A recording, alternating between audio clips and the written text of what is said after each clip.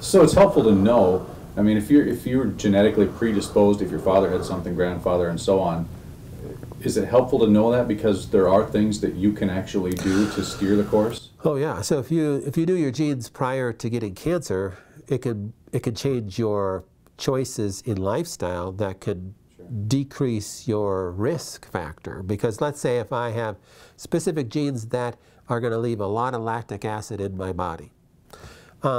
Lactic acid can be a huge fuel source for cancer.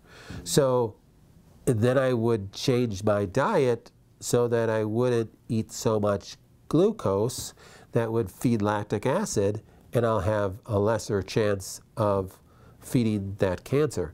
Also, if let's say there's a gene called your PON1 gene, that is the main detox pathway for pesticides, insecticides, and vaccinations and large chemicals like that. If I knew I had that defect, I would make choices, even more proactive choices, to stay away from those things. I'm not going to spray my house or bomb my house or things like that, which maybe nobody should do anyhow, but maybe now I'll be more vigilant at that because I know I have those defects.